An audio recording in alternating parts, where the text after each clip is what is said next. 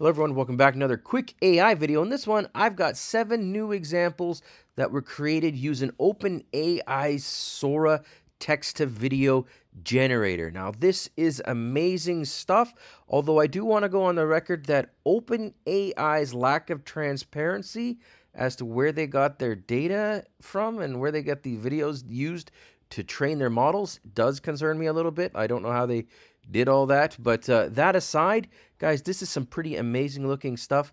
Mira Murati has recently done an interview with Wall Street Journal, and she went into some of the details, so I'll put a link in the description below.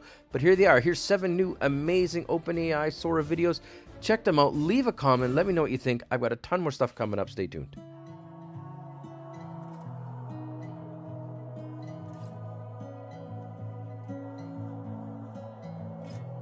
Oh, look, it's the elephants in the room, and it's me. Just another.